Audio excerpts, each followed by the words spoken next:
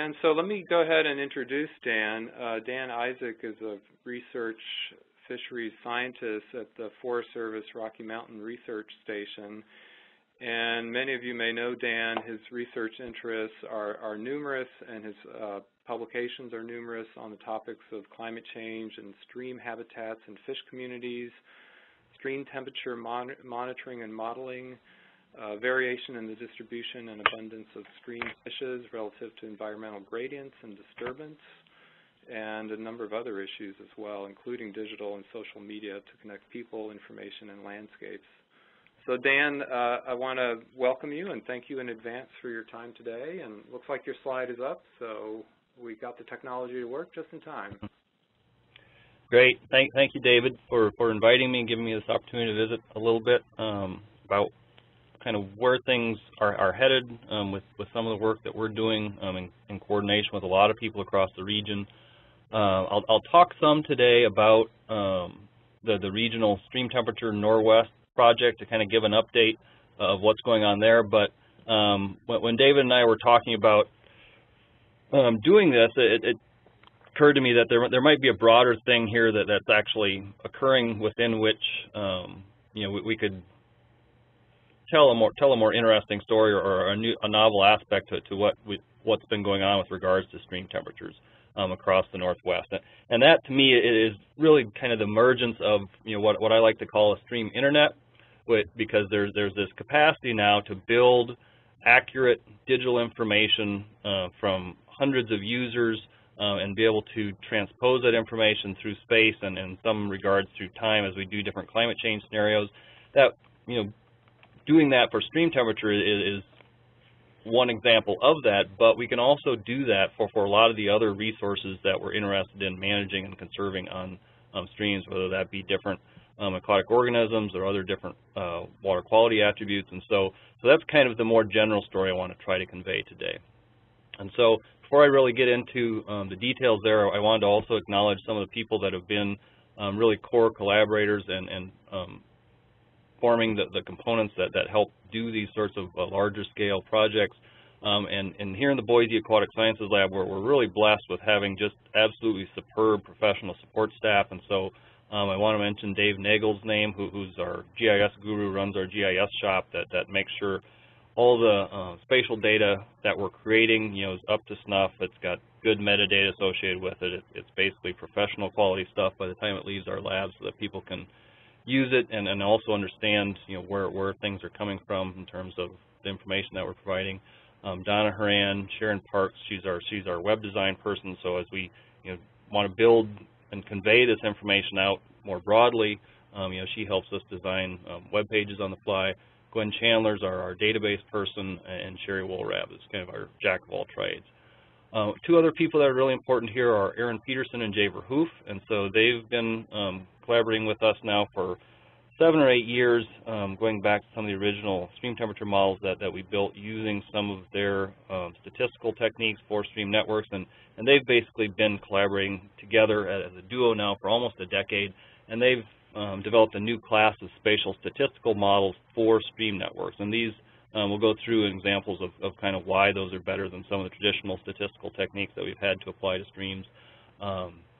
Another really important component of this then are the hundreds of biologists and hydrologists that a lot of times we're working with in terms of using some of the data sets that folks are collecting out there in the field, and without that data to feed into building these sorts of regional scale models and having then people willing to use that information to make decisions on the ground, none of this would go anywhere. And so I very much view folks in the field and biologists of all stripes from not just Forest Service but all agencies across the region as part of this thing that's starting to happen now in terms of building better spatial data sets and information.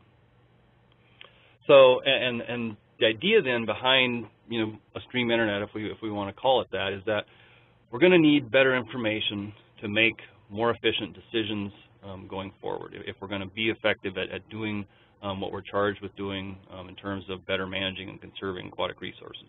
And this is obviously epitomized by the sorts of decisions we may have to make this century with regards to climate change and how it might affect the distribution of different species, where are we going to invest, and is the science going to be strong enough that it can support making some of the tough decisions that we're going to have to do down the line here. But there's also a suite of other things going on that just are always going to be putting an increasing amount of pressure on a limited resource base that's out there. And unfortunately, in this climate, certainly budgets are flat or shrinking, and so there's always going to be the need to do more with less. And so that, I think, is going to be one of the key ways to potentially make it through this bottleneck that we're facing in terms of needing to make more efficient decisions. And so one of the things that human society has invented the last couple of decades is the internet, right? So this is just an interlinked system, basically, of generating massive amounts of information and then efficiently transposing that information simultaneously to lots of different potential users of that information. So there's all the peripherals that we're familiar with in terms of how we access the internet, but there's also ways that it's collecting data and learning, right? And so when we go online and we surf and we're clicking on things to show and talk about our preferences, it's storing that information. It's learning about us as the system is evolving. All that goes into Google servers. Apple has their iCloud, and all this information is stored and warehoused in databases.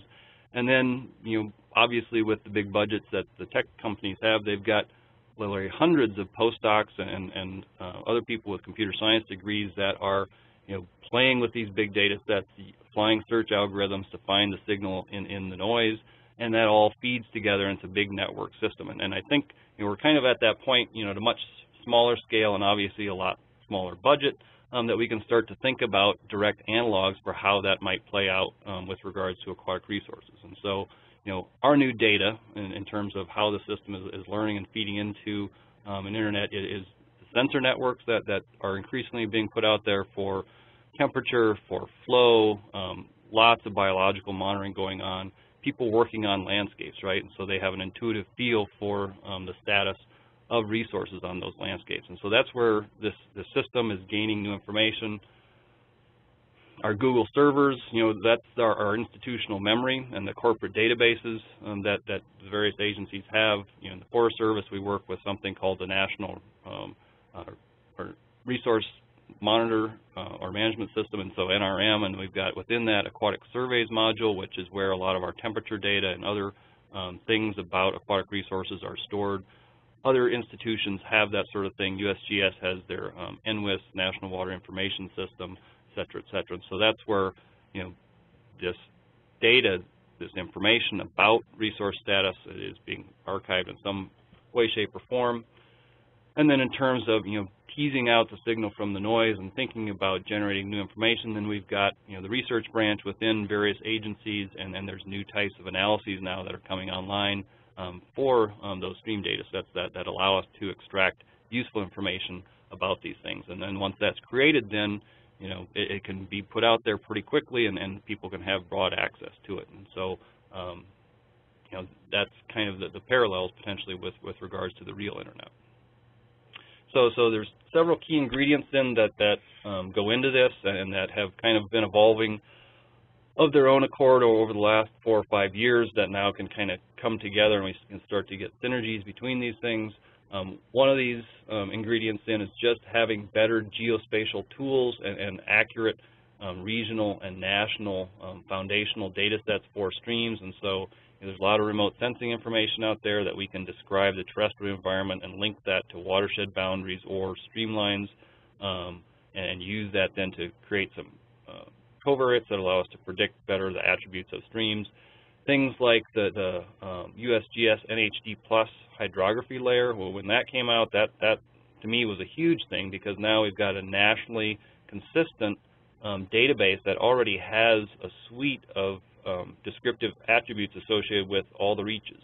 And so you can do all kinds of queries to pull out a consistent set of streams based on different characteristics if you're interested in doing that. And you can do it consistently anywhere across the country, right? And then, of course, there's lots of climate scenarios that are out there. Those are all stored online. You can access those, bring those in. Then there's inexpensive sensors that increasingly are being deployed to get more precise local information. And, of course, then none of this would be possible without cheap and really powerful computing capacity and GIS, geospatial technologies that can kind of stitch all this stuff together. So that's one thing, that's been advancing by leaps and bounds the last 5 or so years. The other key ingredient is just the spatial statistical models that Jay and Aaron have been developing over the last decade or so. And for folks that maybe have just a more general statistical background, these would be analogous to the sorts of geostatistical models that have long been around for terrestrial environments. In this particular case, they've just adapted those techniques and developed new covariant structures that work the way that stream networks do. And so, the kind of the seminal paper here was the 2006 paper, Spatial Statistical Models that use flow and stream distance, wherein they just demonstrated kind of proof of concept and went through some of the mathematical derivation of these models. But since then, they've been developing additional details about these to really expand their capacity to deal with data sets on stream networks. And so there's a lot of complex math involved in that, and I don't necessarily understand all of it as a practitioner, but I view these things basically as dot connectors, right? And so we go out and we collect samples of water chemistry or fish abundance or something that are basically just samples taken at a discrete location in space that are samples of a much broader spatial pattern, right? And so what these models do then is give us a valid means of interpolating on stream networks information between those points on the network where we're collecting those samples. And so these models can account for, and in fact, they enjoy having a certain amount of autocorrelation within the data set because that allows them to have better predictive accuracy. And really the powerful thing then that they let you do is that they allow you to aggregate data sets from different sources, right? So it used to be that spatial autocorrelation was a bad thing. You didn't want to have points sampled too closely in space because you'd start to have redundant information that could give you biased parameter estimates. These models, they can deal with that. And so you can start to pull together these big databases and extract information from the collective efforts of everyone across a region. They just basically are a better mousetrap. They'll capture kind of gradual spatial gradients within networks as you move from headwaters down to main stem rivers, but they're also really good at capturing abrupt changes that sometimes occur at tributary confluences. And so they've got covariant structures that can capture both of those sorts of patterns.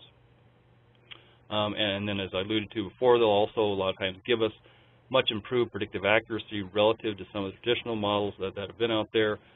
This is some work that we published a few years ago now, just using a found data set for a river basin in central Idaho, and the graphs just show a comparison of the predicted versus the observed summer stream temperatures using the non-spatial models in the upper right, and then using that same data set with the spatial models in the lower right. And a lot of times, for temperatures at least, we can account for, say, more than 90% of the variation in these big found databases and have pretty good accuracy in terms of our average prediction error. And so, this is something that I suspect would see similar performance gains for other water quality attributes, whether it be nitrates or alkalinity or what have you. And there's some evidence, although we haven't used it extensively yet, for building species distribution models, that they may also provide some additional performance gains there as well.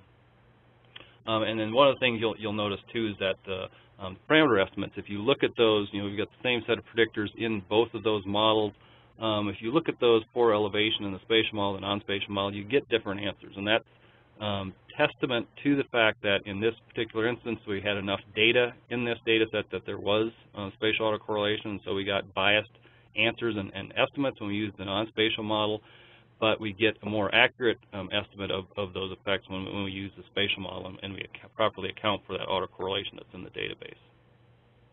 And then lastly, one of the things that the models do that really is a nice feature is that they can describe the distance along stream networks over which measurements of that attribute that we're interested in having information on, those measurements are redundant, right? So as you are closer in space and you take two measurements, they're much more likely to be similar than if you're far apart in space. And these models can allow us to describe those distances over which that redundancy occurs. And so we can think about using them then for designing efficient and optimized monitoring designs of different attributes on stream networks. And of course, then they're generalizable. So the application that we'll talk about and highlight today is the Norwest stream temperature work. But these are a generalizable class of models, and they're not stream temperature models. So you can use them for all sorts of things, whether it's the distribution and abundance of species, other water quality parameters, genetic attributes, and model different sorts of response metrics, whether it's Gaussian, Poisson, or binomial.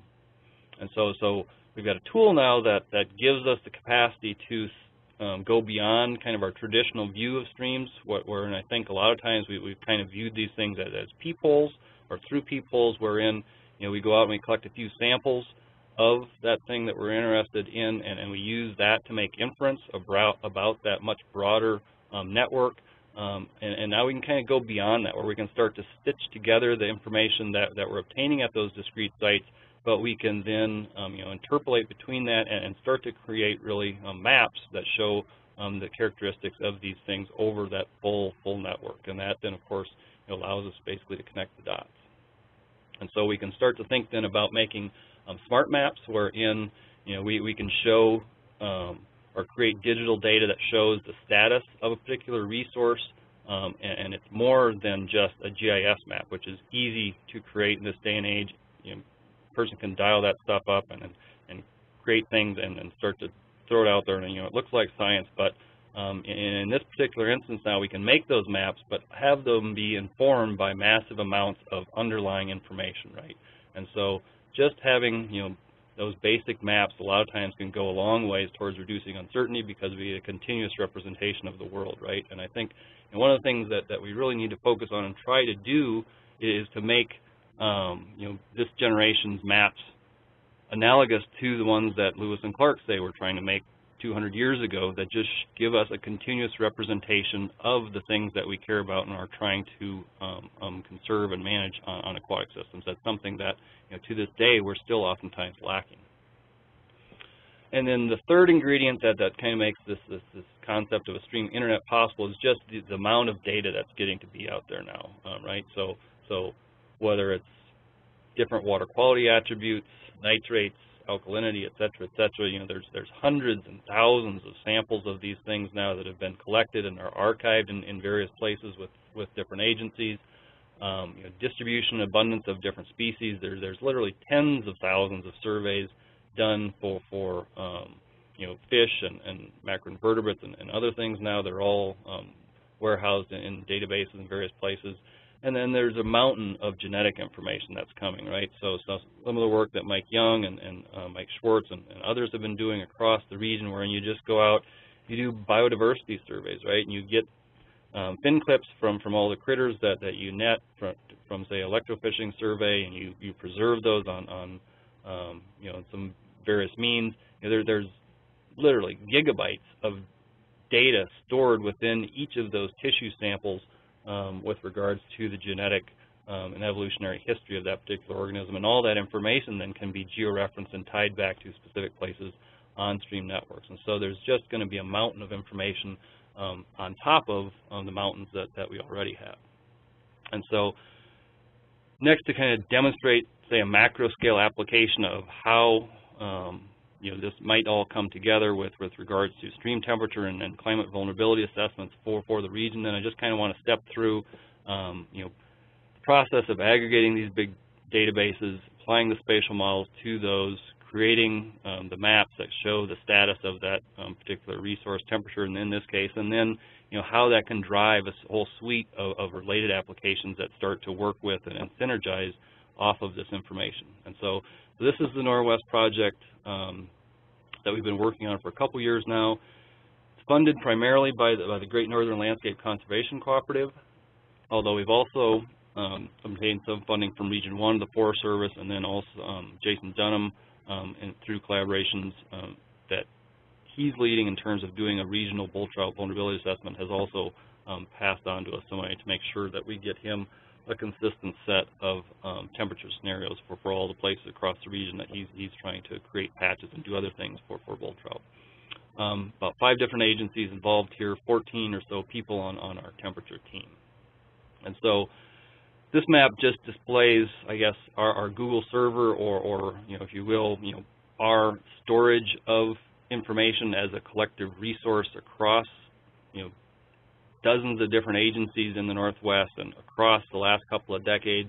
This Northwest database basically took us about a year to pull together, but it basically represents the collective efforts of the aquatic community in this part of the world. And so, it's a found, quote-unquote, found database in terms of, it didn't exist until it had been aggregated from hundreds of different sources. But now that it's pulled together, it's going to be a resource that everyone can tap into. If you were to go out and collect that much data by itself, it would cost you almost $10 million in terms of the equipment and hiring people and sending them out and collating all that information.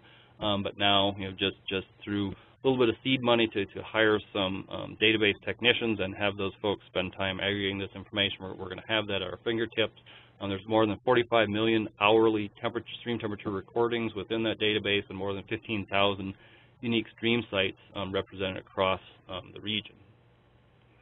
And the basic idea then is to use that Northwest temperature database in conjunction with these spatial statistical network models that allow us to make an accurate status map showing what that particular attribute is at a point in time, and then to create geospatial data from that, put it on a website so that we then get these cross-jurisdictional maps that show different temperature scenarios across the region, and that then can serve as kind of a point of departure or a thing that can be used for strategic assessments to do apples-to-apples comparison across any part within this broad area.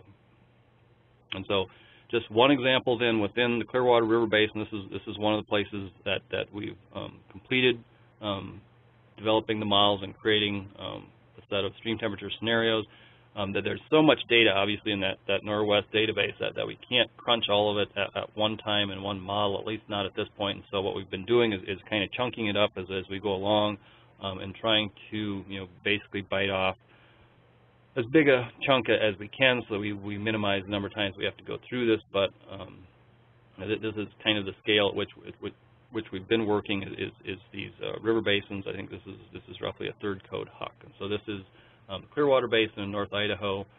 If we go into the Northwest database after the information has been cleaned and put there, we can extract information or extract the temperature data from that. In this particular instance, there were 4,487 summers of monitoring effort within the Clearwater.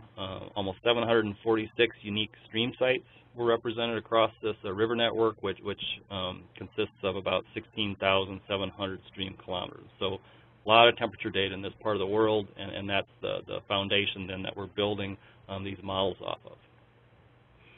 And this then is just an example of the final spatial statistical stream temperature model for the Clearwater that's built with that data set. In this particular instance, we can explain about 95% of the variability in mean August temperatures and do so with an average prediction error of about 0.6 degrees Celsius. The predictors, the covariate predictors there on the left side of the model then that we're using to link to those temperature measurements, those predictors are all derived from previously published nationally available geospatial layers, and so we're pulling things off of digital elevation models, off of the NHD Plus hydrography layer, the National Land Use Land Cover database, and so everywhere we go within the region, then we can quickly derive and summarize the same set of predictor variables, and potentially if we then want to expand this to other parts of the country, we can expand beyond the Northwest U.S. and again have all these at our fingertips, so we don't have to go through that part of creating those. We basically just have to organize the temperature data and link that to the same consistent set of covariates. And then this slide looks the same as the last one, but notice here in that map in the bottom right, now we've flipped down to the Salmon River Basin, so this is another place that we've completed. Same set of covariate predictors, and the model is explaining about 90% of the variation in this particular instance. Not quite as good as the Clearwater, but still pretty good. And then this third slide shows the other production unit that we've completed for what we're calling the Spakut unit, which is the panhandle of North Idaho and northwest Montana.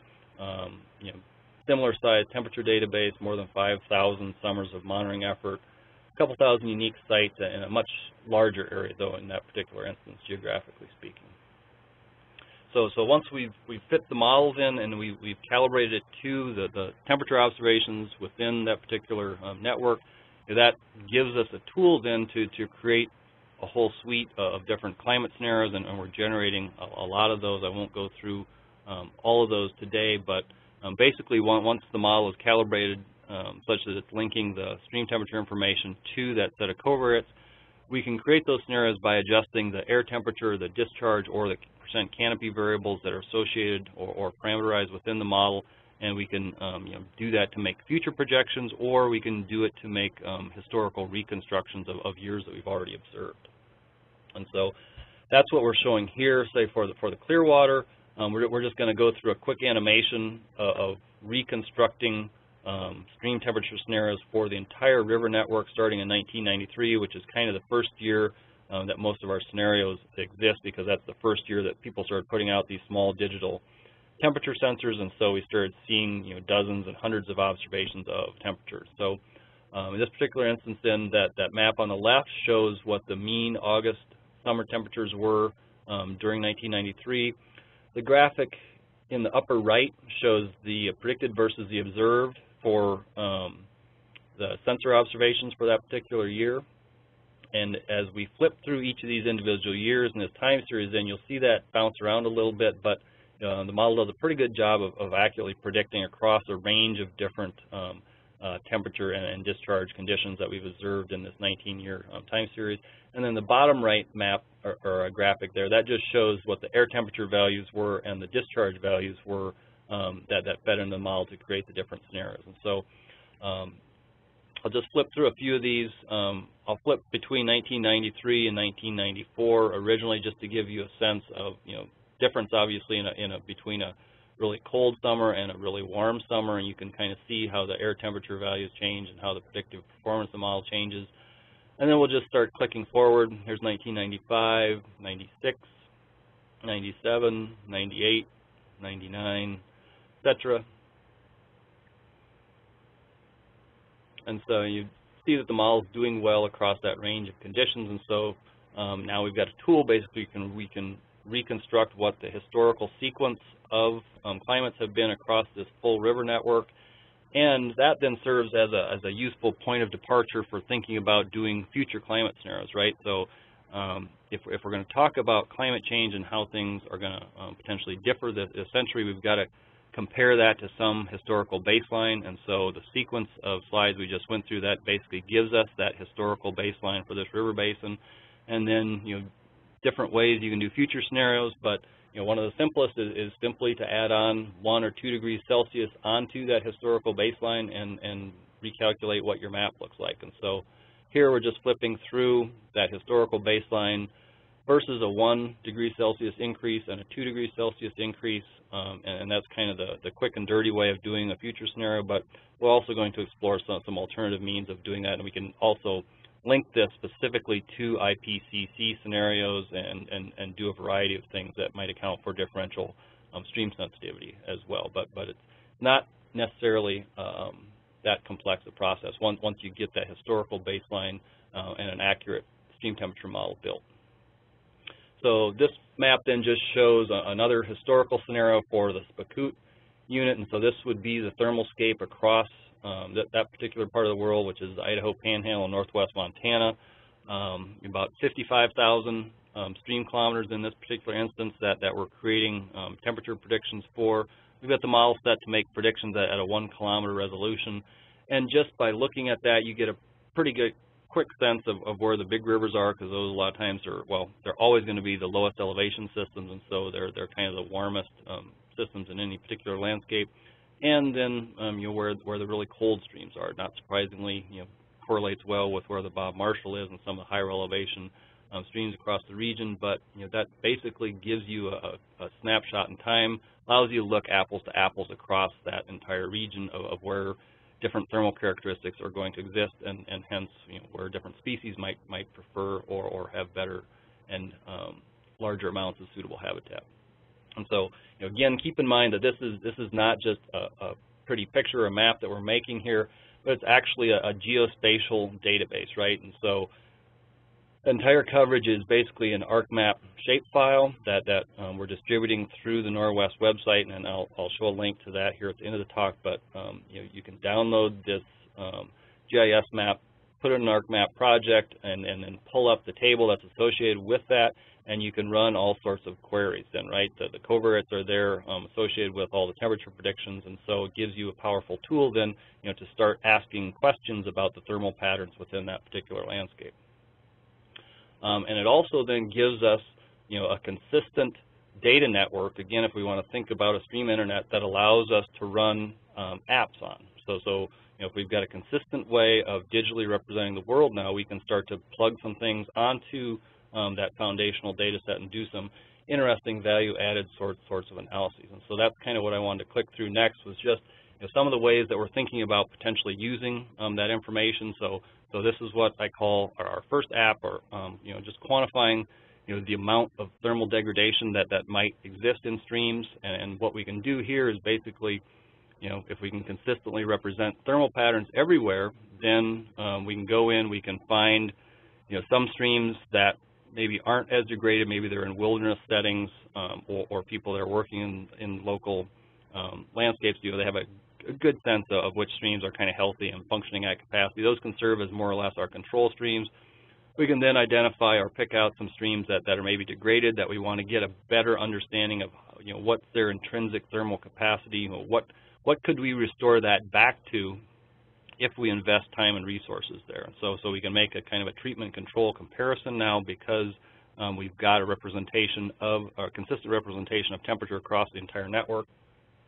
So you pick your streams, and then the spatial models allow you to do something that's called block Krieging, which is basically just a statistical technique for deriving a valid estimate of the mean and the variance that's associated with that particular attribute that you're interested in. In this particular case, we're looking at stream temperatures, and so here the graphic is just highlighting a segment of stream for which the model has been used to make predictions. The black points are places where we've got thermograph observations along that, and then the colored points are dense enough that it kind of all blends together as one line, but you can see a gradation there from the right to the left in terms of warm streams down lower and then cooler streams up higher.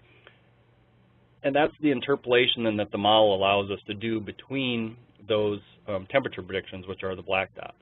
And notice then too, as you move along that stream network, the error bars, which is the width of the gray buffer along the stream, that varies in width, and it tends to be a lot narrower when you're right near the black dots, where you've got some empirical support from the model, and it gets to be wider the further away you get from those black dots, and that stands to reason, right? So if you're in a place where you've got direct temperature measurements, you should be more confident about what temperatures are, and if you're a long ways away from where those direct measurements exist, then you should be less confident. The model knows that and understands the spatial relationship between the observations of that attribute on the network, and it allows you then to represent that spatial variability in terms of the precision of those estimates. And so when you're doing a block Krieging estimate, then you're basically just drawing a box around that part of the stream that you want to estimate a mean and variance for, and then you're getting an estimate of that from the spatial techniques. And what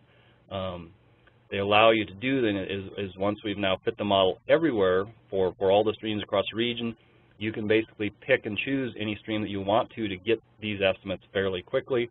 And you'll notice then that the estimates, a lot of times they're much more precise than would be an estimate from a traditional non-spatial estimator, and in theory at least, that they're going to be less biased. And so the mean and the variance on the left there would be the estimate derived from just taking the average of the stream temperatures at the black dots across that stream, and the block Krieging estimate then is very different. You're about 3 times more precise, and you're unbiased. And so what you can do then is basically do a block Krieg estimate for your treatment stream, which in this case is a degraded stream. Do a block Krieg estimate for your control stream, maybe a wilderness stream that's functioning at capacity, and then do an apples-to-apples comparison between the temperature characteristics at both of those, and get some estimate of how much potentially you might be able to cool that degraded stream if you were to go in and do habitat restoration there. And so, the idea is that by having this digital map and set of statistical techniques that go along with it, you can make these apples-to-apples comparisons anywhere where these scenarios are created. A related application that's a little bit different from stream temperatures, but it's the same basic concept that we could think about applying for fish living in stream networks is to do a block creage estimate of fish densities across a much larger area, right? So one of the questions that a lot of times we're interested in is how many fish live in a stream, right? If we're going to think about, minimum population size or meeting some other management criteria. And what we've done traditionally is we go out and we select a stream reach, we do a closed population removal estimator or mark recapture, and we get a population estimate for that reach of stream. But typically that exists, at the scale of tens to hundreds of kilometers, when what we're really interested in is having, a broader estimate of, the population across a stream network or a river network. And the block creaging then basically allows us to aggregate information from many of those local closed population density estimates to a much larger spatial scale, so we can start to think then about, how many fish live in this river network or stream network. Just another potentially powerful application that we could explore using these spatial statistical techniques. And the theory for doing that has long existed within terrestrial systems. Jay and other statisticians have published extensively on these block creaging approaches, and now we've basically got the analytical infrastructure that will enable us to do all this same sort of thing on stream networks. A third application that where we're actually more than just thinking about, we're actually doing this as kind of the second part of the Norwest project, is to develop a set of regionally consistent thermal niche definitions. And in this particular instance, then all we're doing is we're using those historical scenario maps derived from Norwest. We're combining those then with a big regional fish survey database, and this is some work then that Seth Wenger is leading on. And basically we're just dropping those fish surveys down on top of our temperature map to give us a means of estimating, in a consistent manner based on tens of thousands of observations, what is the thermal niche for these different species? What's the temperature at which it's too warm, it's too cold, and what is an optimal temperature? And we've done that in the past, and others have done that in the past.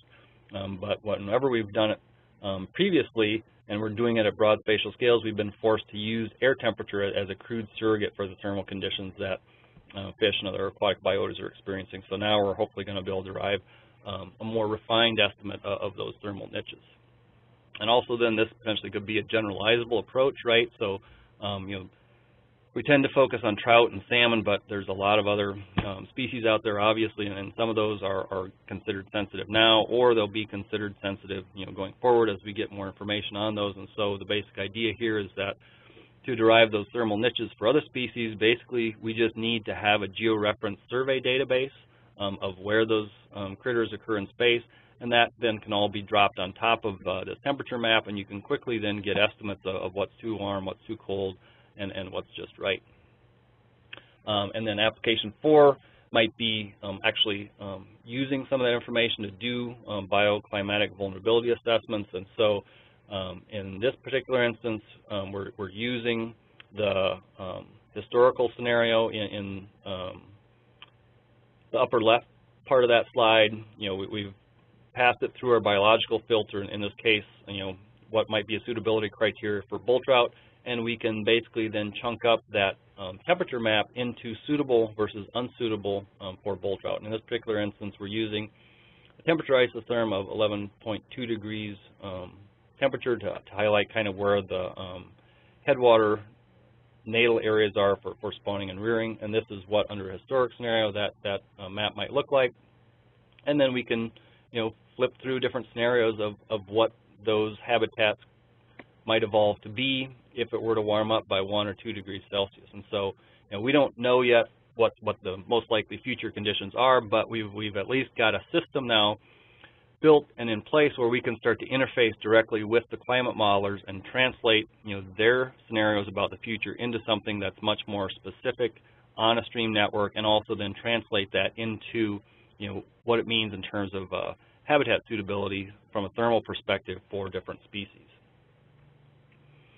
And one of the things that's really interesting when we look a little more closely at what this tells us about the distribution of habitats within a landscape is that there can actually be a lot of variability at a local spatial scale in terms of the rate at which habitat potentially is lost. And so here we're just zooming in on a portion of the upper Salmon River Basin that's kind of near Stanley, and I've highlighted two places here, the White Clouds, which have streams that are fairly steep and they're cold, and so a lot of those places right now are good bull trout habitat. They're nowhere really near any sort of thermal threshold in terms of losing habitat suitability for this species. Comparing those two streams in the East Fork of the Salmon, which is only 10 kilometers to the east of the White Clouds, those are already kind of thermally marginal streams for bull trout, but there are bull trout populations there. But the other difference that they have relative to the White Clouds is that they're much lower gradient streams, and so as temperatures warm up going forward, and I'll just flip here between the historic and the say a 1 degree stream temperature warming scenario. In the East Fork of the Salmon, the projections would be that we're going to lose habitat at a much faster rate than we are in the White Clouds, and that's primarily because temperature isotherms move much farther in a portion of the landscape that has low gradient than in a steeper portion of the landscape. And so now the model captures that dynamic, and we can represent those sorts of things across the stream network to think a little more precisely about how and where we might want to do or prioritize habitat restoration. And so this map, we're basically just subtracting the future scenario map from the historic scenario map that we were just looking at within the upper Salmon, and the blue segments highlight the places on this stream network that, from a thermal perspective, if you're a bull trout, are likely to be the first ones that are going to go away if it were to warm up by 1 degree Celsius, right? And so we can use this information to think a little more strategically about where we might invest our resources to try to restore habitat for this species.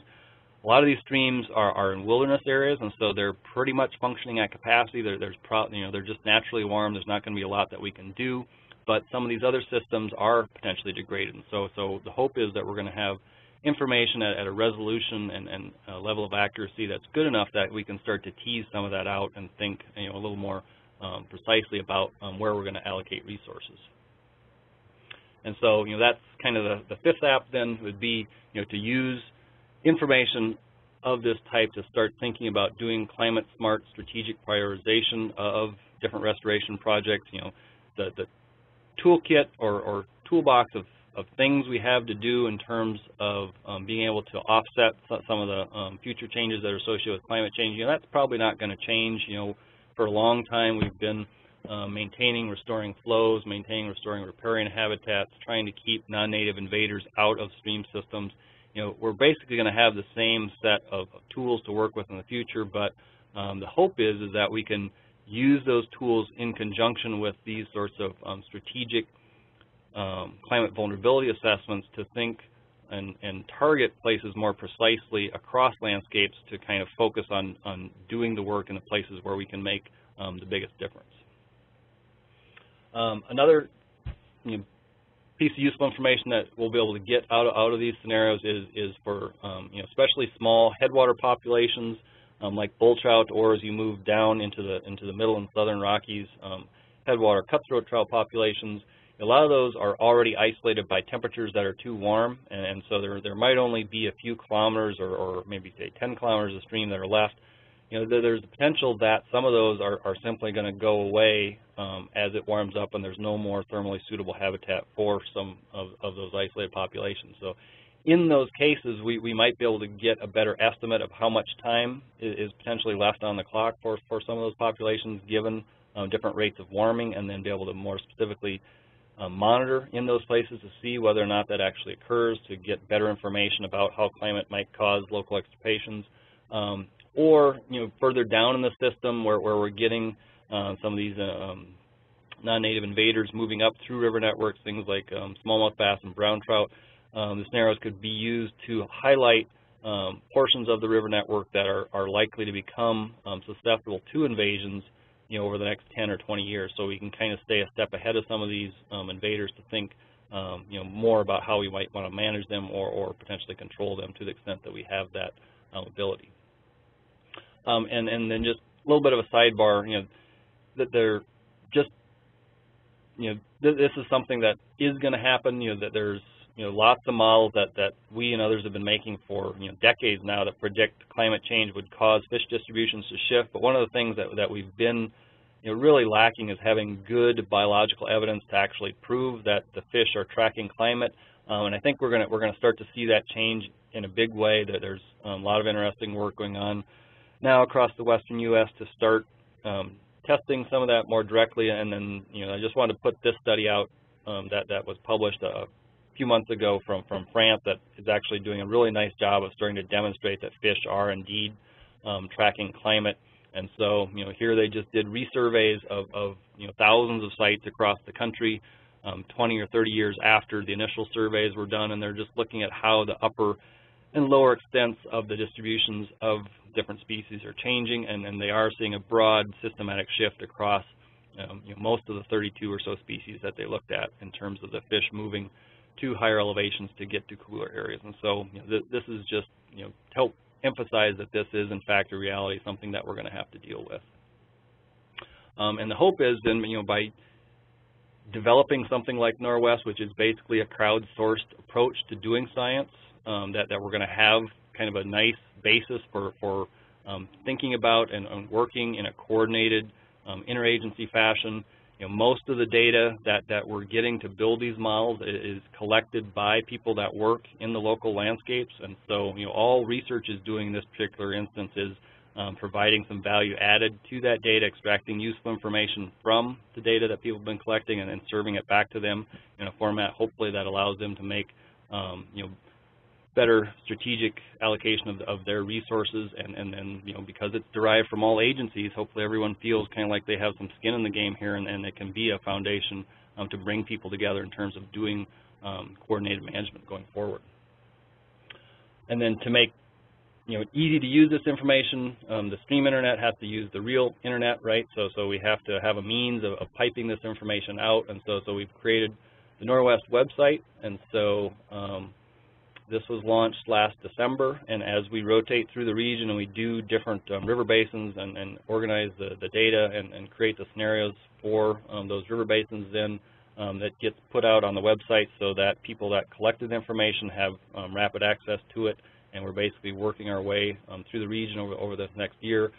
Three basic things that we're serving out: the GIS shape files that you can pull up in ArcMap of the stream temperature scenarios, number one. Number two, we're putting out shape files that just show the spatial variation in the precision of the model predictions. So, if you want to think about designing efficient monitoring strategies, you can use that information for that. And then thirdly, for the folks that give us permission to distribute their raw data, we're serving out a copy of that summarized to the daily time steps. We're putting out daily maxes, mins, and means for anyone that wants it, and so far at least probably 95% of the people that have contributed data to this big regional effort have been more than willing and quite enthusiastic about sharing their data. And so that's been really encouraging to see. And the hope then is that that's just having ready access to lots of data, that can also help spur acceleration of the rate at which we're doing research about thermal regimes within streams and learning and building better models so that, again, it can kind of accelerate this whole process. And so this is the blob map that we kind of use to track our progress as we rotate through the region. So far, the blob has swallowed more than 14,000 summers of data, and it's created thermal ooze across almost 100,000 kilometers of stream. And by the end of this process, then hopefully we'll have thermal ooze across all streams within the region. This is the deadline map or the schedule map that we're working with. The green areas here are places that we've completed, and all that information is out on the Norwest website. The yellow are the places that we're currently working. We're close to being done with the headwaters of the Missouri, and then we'll get southern Idaho done this summer, and then we'll get the interior or eastern Oregon and Washington done by the end of the year. So hopefully we'll have the whole interior Columbia River Basin done by the end of this calendar year. And then there's a whole suite of additional things that I didn't talk about, but that might be really interesting to have some of these folks on in the future and talk about how this information then starts to feed into and enable some of the work that they're doing. I mentioned before the regional bull trout climate vulnerability assessment that Jason Dunham is leading. Basically, we're working hand in hand with him, and as we create a climate scenario, we pass it on to his group, and they've got computer algorithms set up to run that take and patch up those thermal characteristics into chunks of habitat that are thermally suitable for bull trout, and then they have a whole suite of additional things that they're deriving with regards to describing other characteristics of those thermally suitable patches that are all going to feed into their climate vulnerability assessment. Doug Peterson was the lead on that second bullet there of developing some decision support tools for cutthroat trout and bull trout that again work directly off of some of these climate scenarios that we've been developing. So we've got modules out there then that can start to integrate this information and do so consistently across any river basin within the full region as we develop the final set of climate scenarios everywhere. Bull trout monitoring protocol that we developed a few years works hand in hand with this. The thermal niches that we talked about. And then, obviously, once you go through and you organize the data set across, everyone that's been collecting it the last 20 or so years, and you put that information out there so people can kind of see where in space it exists, it almost starts to, form itself in terms of making more efficient monitoring designs going forward, because the tendency is going to be that they're not going to collect additional data where there already is a lot of data exists. They're probably going to move to collect it on streams that we don't know as much about, and so over time that can be kind of a self-organizing sort of thing. And so these are all, again, just apps that kind of run on a consistent data network. If you think about smartphones being a way to access interesting doodads that you can run on the internet, we can do that now basically for streams. Another fun thing that we're experimenting with is just trying to make all this information readily available. There's actually, to anyone that has a smartphone, there's actually a ArcGIS app now that you can download, put it on your phone, and then you can, as these scenarios are created, those can go out on the ArcGIS website, and then basically anyone that has that app on their phone could access the temperature scenarios, habitat maps, et cetera, the same way you can access Google Maps off of your smartphone. So wherever you are in space, you could be potentially accessing this information. And we've been focused on trying to do this for temperature, obviously, but the infrastructure to do these sorts of analyses and to build things that are more accurate and spatially consistent now. As part of this Norwest project, we had to do a lot of pre-processing of the NHD plus hydrography layer for this part of the world. That's all out there and that's done, that's sitting on the web, so anyone can grab that. You can bring additional geospatial databases for other attributes that you're interested in working with and save yourself a few steps. And then, of course, Aaron and Jay's work, they've got a commitment to doing things in kind of an open source environment, so all the statistical models that they've been building, they've been embedding their thinking and the code for those in our packages that are open access and freeware. And we've developed, for them a web page to help disseminate this information, the SSN and STARS website. So you can just Google that and it'll pop up. And then there's a whole suite of data sets out there. There's lots of some of the publications, some of the GIS tools that they've developed, et cetera, et cetera. The R package that they recently published is also downloadable here. And so basically all the components that you'd need to be able to fit and use these sorts of spatial models with stream temperature or whatever attribute that you're interested in, all that's out there. And so people can go to this website, get it, and start playing around with these things if they're interested. And so just here to close, this is compelling points from my perspective for why we need a stream internet and how it's possible. The technology basically exists. We've got spatial stream models, we've got computing horsepower, geospatial technologies, and these provide the basic routers, switchers, and servers that allow us to develop and transfer massive amounts of accurate information about stream resources. Something like this is needed. All agencies are experiencing declining budgets, and they need to do more with less. And so, we've also got these mandates that, say we've got to address these overarching cross-boundary threats like climate change or human population growth and how that might impact aquatic resources. It's obviously a scalable thing. There's nationally available geospatial data sets like the NHD Plus hydrography layer, other remote sensing attributes. There's huge and growing aquatic databases for the things that we're trying to manage and conserve. And then there's, obviously a large customer base that's comprised of the natural resource stewards from dozens of different resource agencies across the country that, potentially something like this would be useful for servicing their needs. And then it's wanted. You can design killer apps that basically translate the information from, the basic scenarios into a format that's useful for addressing specific management issues within that particular landscape. And a lot of times, it's built from the data that people are collecting there. And so it kind of creates a virtuous cycle potentially between research and management. Cost to do this, that they're relatively minimal. A lot of times, our biggest investment is just in the salaries of having some database engineers and technicians that can aggregate this information.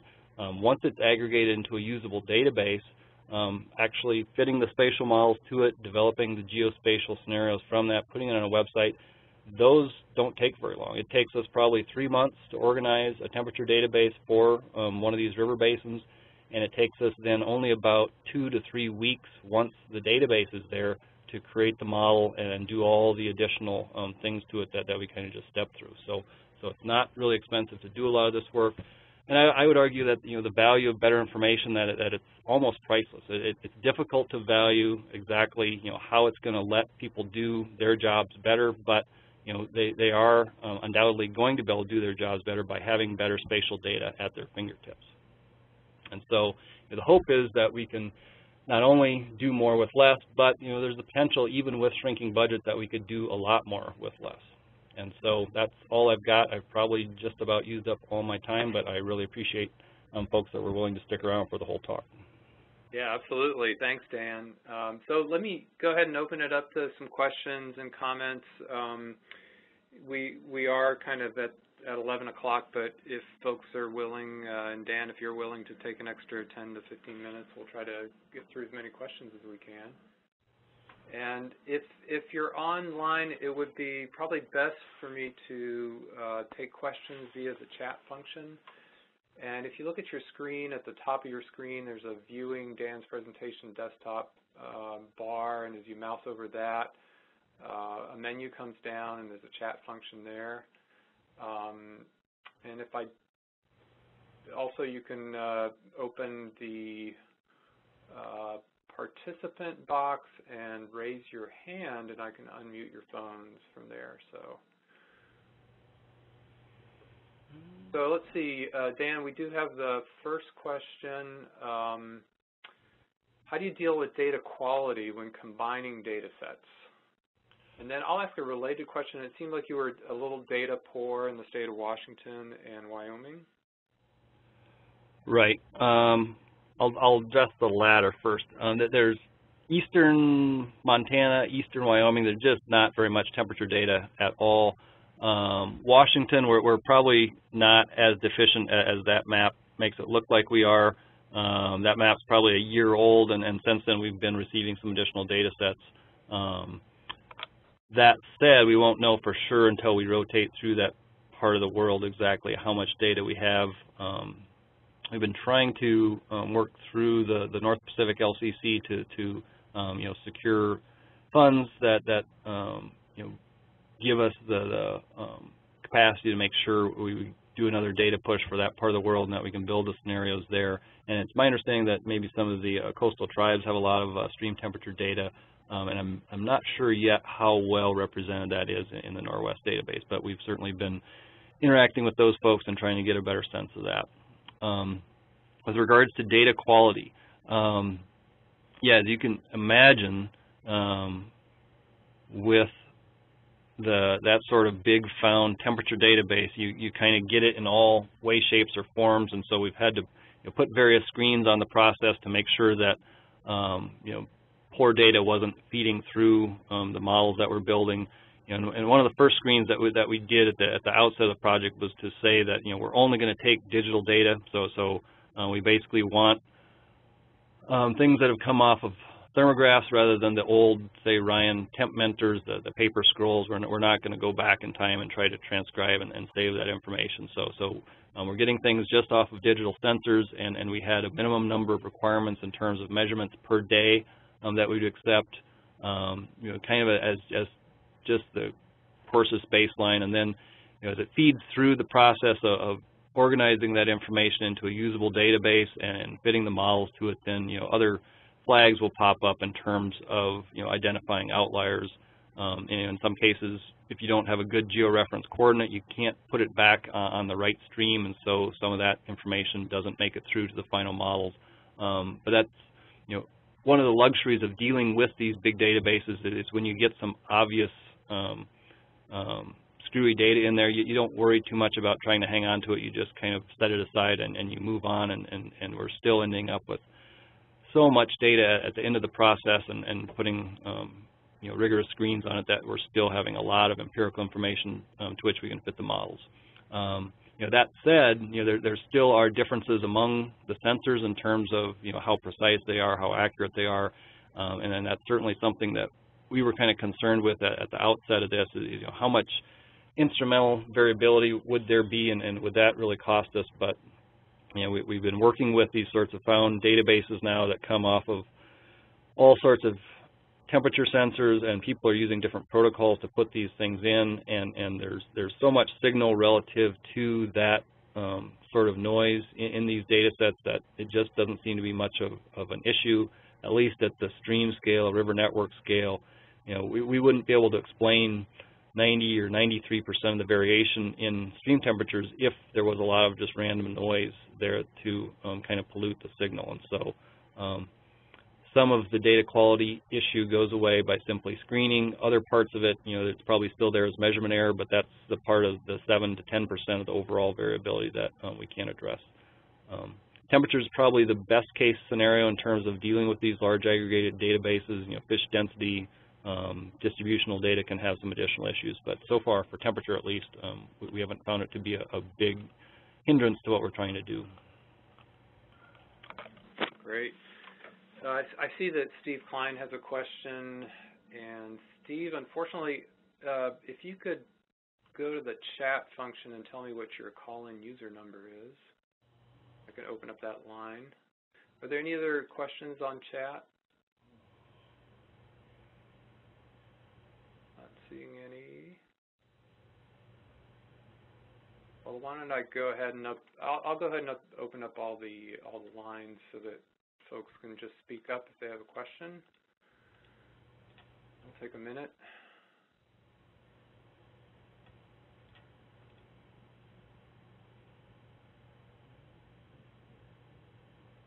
Actually, let's see.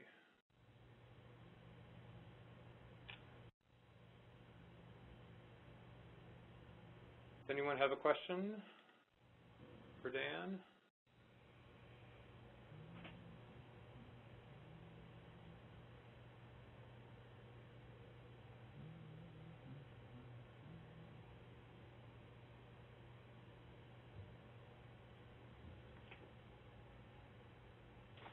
No? Steve, are you, I guess we're not hearing. I seem to be having a problem with the unmute function, so apologize. So if you do have a question, folks, if you could use the chat function, I can relay that to Dan.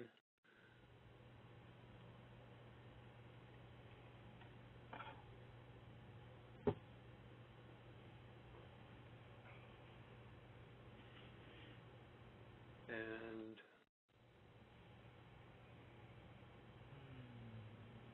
okay, here's one. Dan, will you be holding any fieldwork trainings on this at all, and specifically in Eastern Washington? There's a question there. Well, so as part of the Western Division American Fisheries Society meeting that was in Boise in mid-April, we actually flew Aaron over from Australia and had Jay down from Alaska, and we put on a one-day workshop to train people in using the spatial statistical models and using the new freeware R package and whatnot. And so that was kind of our best, most recent opportunity for training, at least in that regard. And there was a lot of interest in it. We actually did that as a national webinar too, and so the thinking is we may start to do that on an annual basis. We'll think more about it this winter and see if we don't try to host that again in Boise or some part of the country to provide more information on using those models. And the hope is that over time we can kind of build a user community that works with those models, because there are so many potential applications. I don't know if that's necessarily what the question was about, or whether they were more interested in training for temperature monitoring or whatnot. But we've got protocols that we've developed there, and many others have developed protocols for collecting stream temperature information that could be made available. And yeah, how about yours? Yeah. And actually, I have been able to unmute the line, so folks, you are live. Steve, did you have a question you wanted to ask? Yeah, I did have one. Dan, this whole notion about, now that we have a base, a place to come off of, applications to do a risk assessment, as we move through time, our understanding of, let's say, thermal niches, this notion of lethality, in other words, being able to not only track exposure through time but effects, do you have any sense of how that, that we might move through time and be able to revisit these decisions rather than creating this, all or nothing decision environment? Right. Yeah, it's going to be interesting to actually get a better handle on how this plays out, because the temperature trends are so gradual. I mean, we're talking about 1 or 2 tenths of a degree over a decade, right, in terms of it being warmer. And so how exactly does that play out? What does that biological signature look like in terms of the fish or other critters doing something different? The theory is that their distributions are going to have to shift gradually through time, and/or their phenology is going to have to shift. And the hope is that we'll have accurate enough stream temperature information now that we can represent that and get a better estimate of the rates at which that should be occurring. But I think there's still a lot of work to be done in terms of that, building that next piece and understanding and documenting the rates of change in the biota, right? So Lisa Crozier and others have done some nice work with the phenology stuff, but we still need, especially on the spatial distribution shift, the way they've, say, documented it in France, is that happening? If so, what's the rate at which it's happening, and how do we tie that then to the rate of change in the thermal environment? So all this stuff is linked together. And I think there's still years of research to do in that regard, but hopefully this can be a foundation for doing that and starting to step through the process in a more precise and rigorous way. Yeah, because I'm facing that issue right now of engaging risk managers in decision making, and what does this all mean, and what am I supposed to do about it? And this all or nothing environment, being able to make decisions in real time and move with the problem, that there's a lot of work to be done there. Right. And I think a lot of times, like you say, all or nothing, right? So we can build maps that show, okay, here's what it is now, here's what it would be 50 years from now, contrasting those, and there's a big difference. But to get from point A to point B, it's a gradual, slow process, right? And so if you're having to make calls on management actions based on that slow, gradual process, that gets to be really difficult. And so I think one of the first things that we should be doing is using this information to maybe highlight places on landscapes that are going to be more sensitive to change, and that might be then where we kind of target some monitoring efforts, whether for stream temperature or for biological responses, to really document and prove to ourselves over time that these sorts of dramatic changes we show happening over 50 years and 100 years, that those are actually happening, to kind of, again, build that foundation for allowing people to make that leap to making some of what are really going to be hard decisions in some cases. Thanks. Hey, Dan, there's a question from Alaska, and as you probably are aware, a lot of the data sets and data are coarser scale up in Alaska. So the question is, what are some of the relative sensitivities of predictive factors that you're picking up on some of your covariates that you think might apply up in Alaska? Elevation, canopy, discharge. Yep. Yeah, and actually I had a slide for that in here that I took out because I don't want to spend as much time talking about the details of the temperature work, but that's something that we're trying to learn, and we're already seeing some interesting differences among the river basins in terms of the things that appear to be explaining most of the variability. Elevation is one that always comes out as being a big driver. Lakes sometimes can be a big driver depending on how many lakes there are within that particular landscape. In northwest Montana, where things have been glaciated, lakes are a big driver in terms of a lot of times creating warmer streams. But in other portions of the region, like the Clearwater, there aren't very many lakes, or they're just tiny headwater lakes that don't have a big impact on the thermal signature downstream. And so, that in that particular case, we don't see it being that important. Gradient pops out as one that oftentimes has a cooling effect, so steeper streams tend to be a little bit cooler once you account for everything else. Discharge, interannual variability in discharge has an effect on temperatures, although it's not as big as some of the other effects, but in general, the higher the discharge year is, the cooler streams are going to be, there's several other things in our models too that kind of give us a relative sense of what's going on. I'd be happy to share more of that information with the person up there in Alaska if they send me a direct email. Canopy is obviously an important one that we're seeing, especially on smaller streams where canopy density has a big effect on the amount of shade and solar radiation that reaches a stream that we see over and over again. But on larger streams, then obviously becomes less important. But yeah, we're trying to figure that out as we go along. We've got some estimates now of which are most important and how that varies across space that I'd be glad to share and give better descriptions of the covariates that we're using too with that person up in Alaska. Okay, yeah, Dan, I'll go ahead and send your email address out to the group here. And thanks.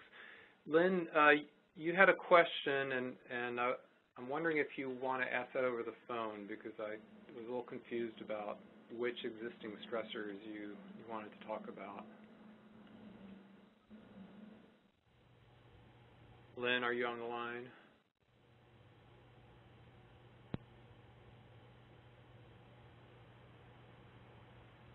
Lynn had a question about how easy it is to overlay the Northwest data with data on existing stressors. I wasn't sure exactly what other types of existing stressors she might be referring to.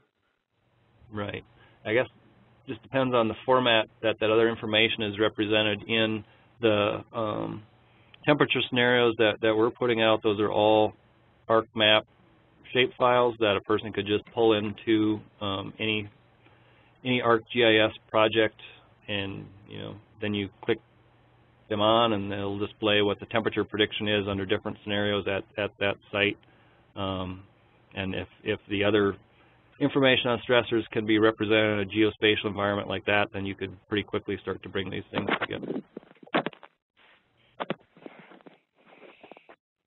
Great. Well, Dan, it's getting close to 11:20, and I think we probably should go ahead and wrap it up with that last question there. And I just want to thank you again, and thank you for your time today and a great presentation. That was a lot of material to present, so congratulations on that. Mm-hmm. And I did send your email around to everyone, so hope this kind of create a continuing dialogue on this whole topic. Great. Well, I really appreciate the opportunity, David, and it will be a continuing discussion. Still lots of work to do.